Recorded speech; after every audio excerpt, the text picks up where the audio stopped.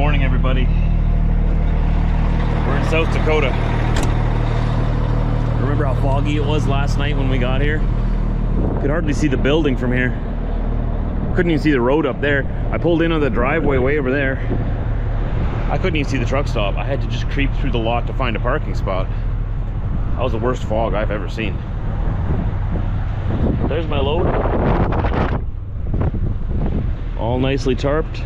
I have dried off since then. I had to tarp it in the rain. That was fun. I had to use all three tarps. So the center tarp, I bought these tarps a few months ago. This center tarp is the first time I'm using it.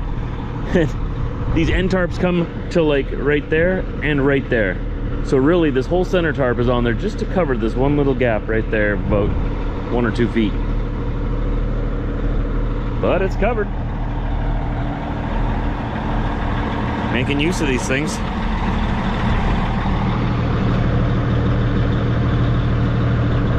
Oh, it's gonna be a good day. It's gonna be a good day.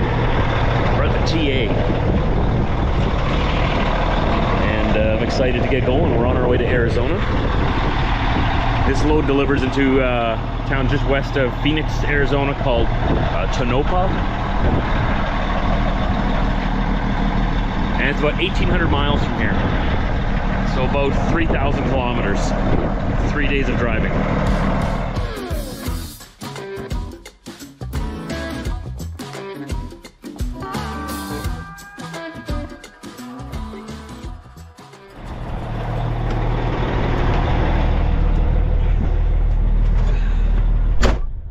Drive a full day today. We're gonna drive a full day tomorrow and a full day the next day. So I'm filming this. This is a Saturday, Sunday, Monday. If we're lucky, we'll see what happens. We do gain an hour going west, I believe. I believe Arizona's in mountain time, right? Let's figure that out right now. What time zone is Arizona in? Time zone in Phoenix, Arizona is Mountain Standard Time. Mountain Standard Time. Yep, so we'll gain an hour going there because I'm in Central Time right now. We'll see if we can get unloaded Monday afternoon, but I'm expecting to be unloaded Tuesday morning. No reload yet, but we have 3 days to figure that out. We'll figure it out as we get closer. We're going to be going through South Dakota, through a little bit of the back country down towards Colorado. We're going to go south through the eastern part of Colorado into New Mexico, and then cut across through Albuquerque into Arizona. It's a few miles further, not that much further at all. I think it's about like 20 miles further. But we're gonna avoid the I-70 going through the Colorado mountains because there's a winter storm advisory in effect for those mountains. Okay, I've got myself turned around here. I'm facing the building now. We are ready to rock and roll. We're gonna continue heading south down I-29. This is exit 207, I-29, South Dakota. Let's keep going down. We're gonna go to Sioux Falls, and then from there, I believe we cut cross country a little bit to get down to I-80. We'll worry about that when we get there. Actually, we should worry about it now, right? Otherwise, we're gonna miss our turn. But I know where I'm going. You'll see. You'll see. I'll see. We'll see. We'll all see. Who knows? We're going south. As long as we're pointed that way, right? We're going the right direction.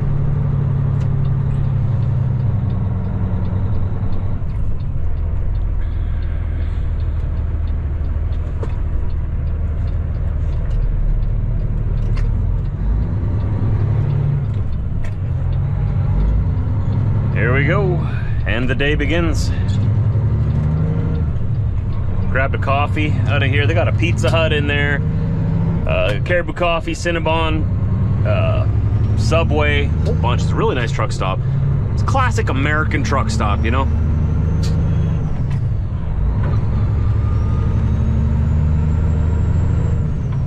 I don't know if it used to always be a TA though, but maybe.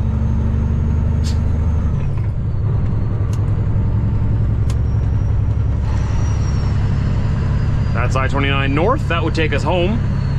We're not going that way today. Here's the interstate.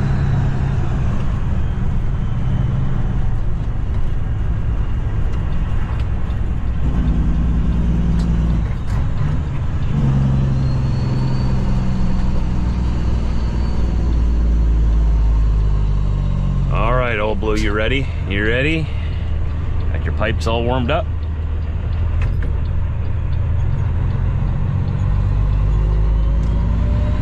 Sing for me, come on.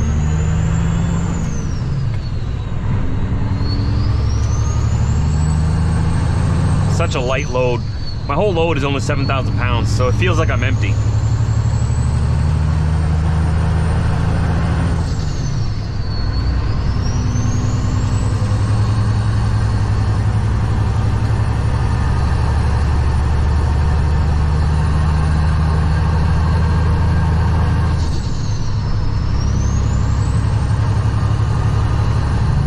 I-29 is one of my favorite interstates in the U.S.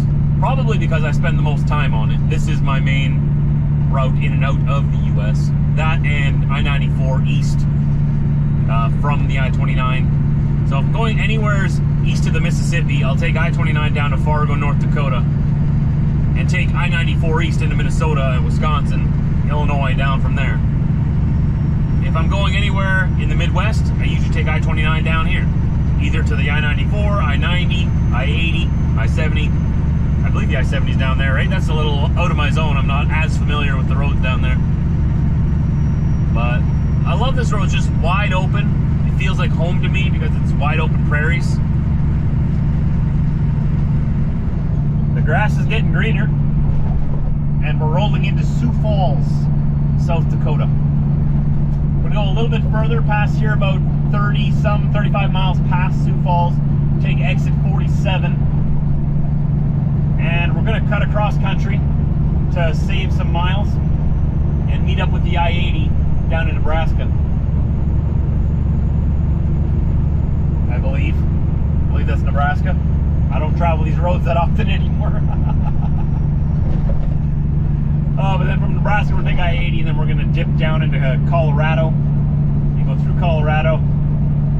And we'll see how far we get tonight. I'll probably end up in Colorado somewhere or somewhere close to it. Well, I still got some time to go. I've got like, well, I've only been driving for 2 hours, so I've got a whole day ahead of me yet. I don't know where we'll end up, but we'll find a home somewhere. Fuel economy has been absolutely amazing today. I have the wind at my back, pushing me south. I'm literally sailing like a sail ship across the ocean. I'm probably getting close to like 10 miles per gallon here. Just floating down the highway. Like this load behind me is just, the wind is just nicely wrapping around it, not catching on anything. It's been a really good day so far. Let's hope it continues that way. We've got a long way to go yet. Any of you from Sioux Falls here? I've been at the Flying J here off to our left. Been there many, many times. Not stopping there today.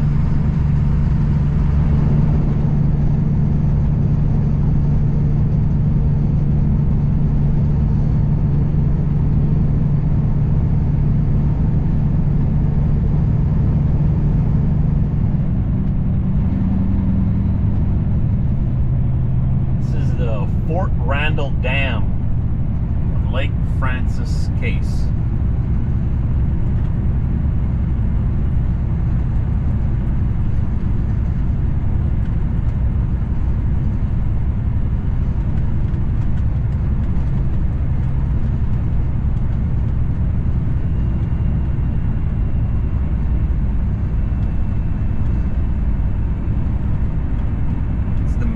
River, it says.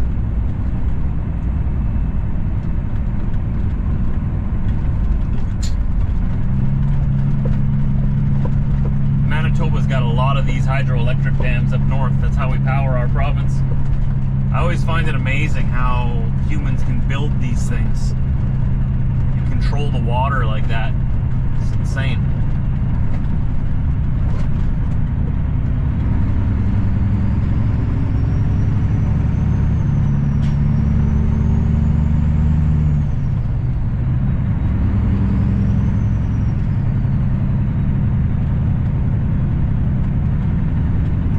U.S. Army Corps of Engineers. U.S. Army dam? I don't know what that means. The sign on that building off to our right said Army Corps Engineers. Interesting.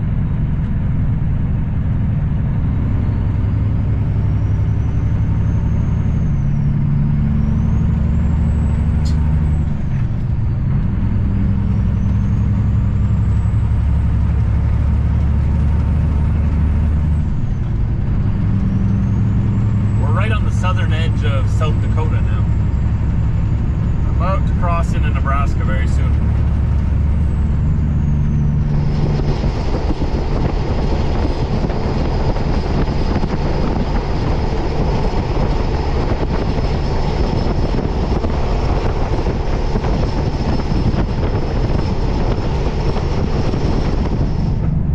When was the last time we were in Nebraska? That wasn't that long ago. We picked up a load there end of last summer, right? We're around Lincoln, Nebraska, I think. That was right around the time when I met my buddy Moses. I think I was in Lincoln and he was just north of Lincoln, and then we met up on the way east. I picked up a load that went to Prince Edward Island. I remember that. That was another long one I did last year. Then we ran together for a little bit from around Nebraska through Iowa. No, I think we met in western Iowa, and then we ran east together for a while, right? Nice little Nebraska. In 900 feet, turn right on South 4th Street, US 281. Little Nebraska small town.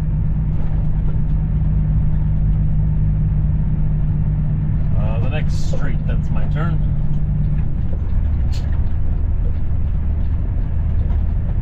I don't know what this town is called. I think it's called O'Neill. See, keep seeing signs that say something O'Neill. That might not be it though. I must have missed the town sign on the way in. Continue on this road for 17 miles.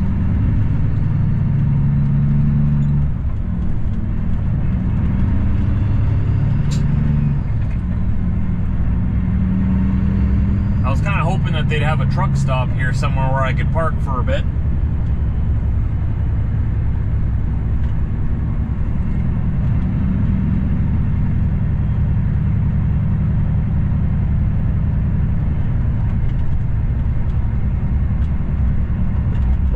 Yeah, there's another sign that says O'Neill Electric Motor Service. This must be O'Neill, Nebraska. I believe this is a town called Burnell, Nebraska. Found myself a truck stop back here. I just didn't realize they have some parking here off to my right, but they got some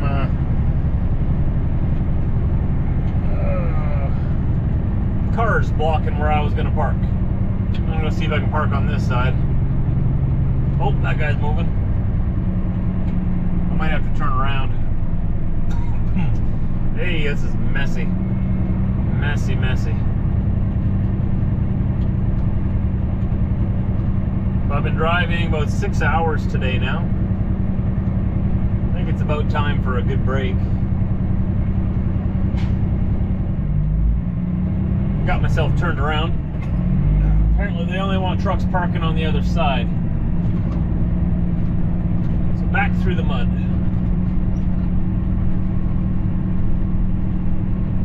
I believe this place is called Trotter Truck Stop.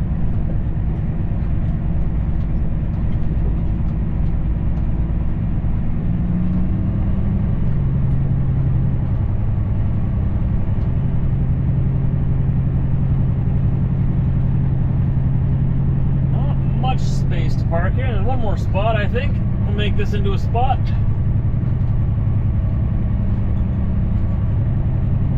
That'll work.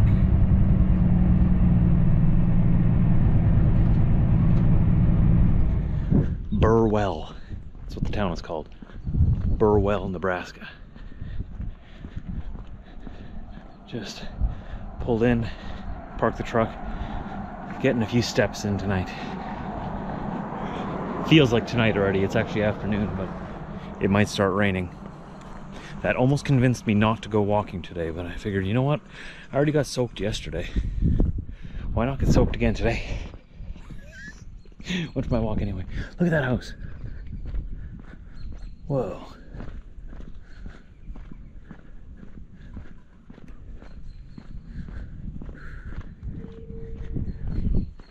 So we just walked right through the center of Burwell. I'm facing west right now. Walking right down there, main drag. A lot of golf carts and a lot of side-by-side ATVs in this town driving around. Something I noticed. Look at that lawn. Oh, it's beautiful. Wow. Everything's so green.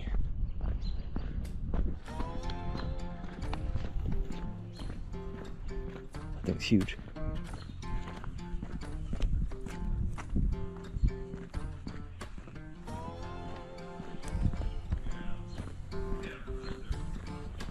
Look at that car.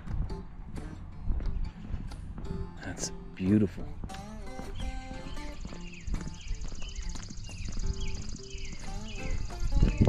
I'm almost to the edge of town on the other side.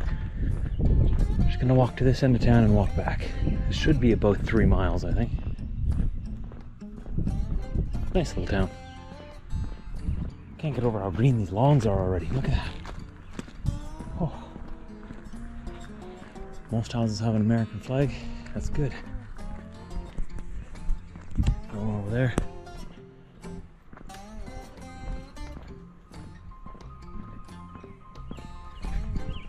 Beautiful small town America, right? I've said it many times before. It's my favorite places. I'm not a big city guy. I don't need to. They're fun to go visit every now and then. But this,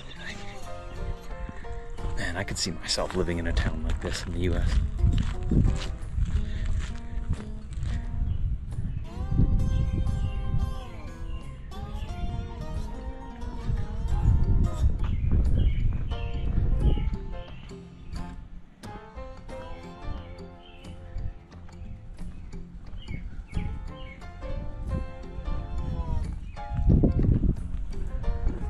What a spooky house.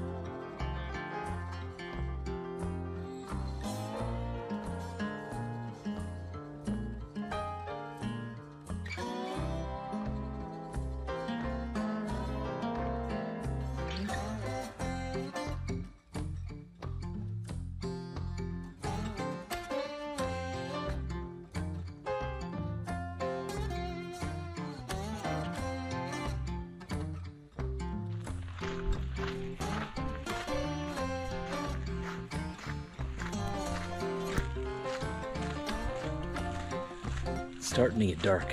I'm gonna head back to the truck. By the time I get back, I should have met my 3-mile goal. I'm trying to walk 3 miles every day.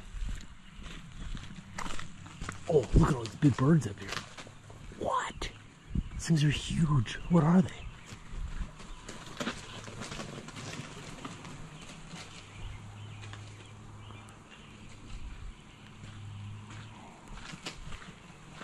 Wow. They look like really big ravens. I'm all wet again.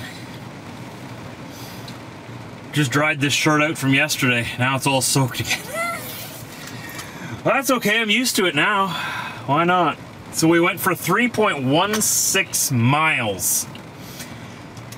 It took us 55 minutes. Not too bad. Perfect. So I'm gonna get changed again into dry clothes and we'll get back on the road. Just started to lightning. We got a ways to go today yet.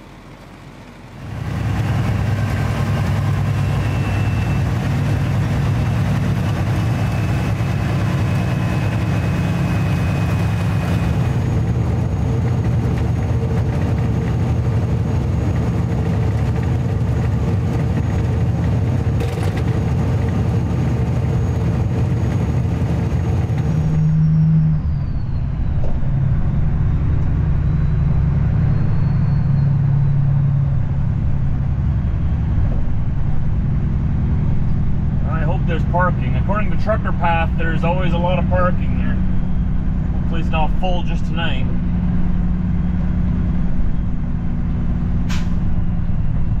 You have arrived at your destination. On the right side, Riata Truck Stop. Call it a Riata Truck Stop, but I think it's a Sinclair.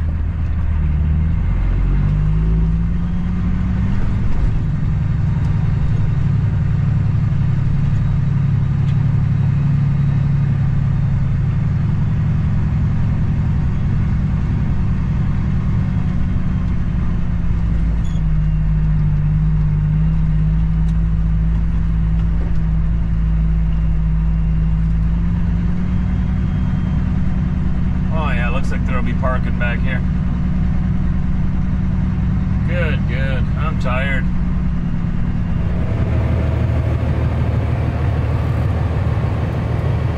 Well, I had 19 minutes left on the clock when I stopped. And Trucker Path was right. This must be a lesser known truck stop. The reviews were really good on it in the app. Everyone said it's a really nice place. It's just got a dirt lot. Right now, I would say it's got a mud lot, so I'm not going to get out of the truck. I don't have to here. There's lots of parking here, though. Tons of parking. It's a huge lot. There's almost nobody here.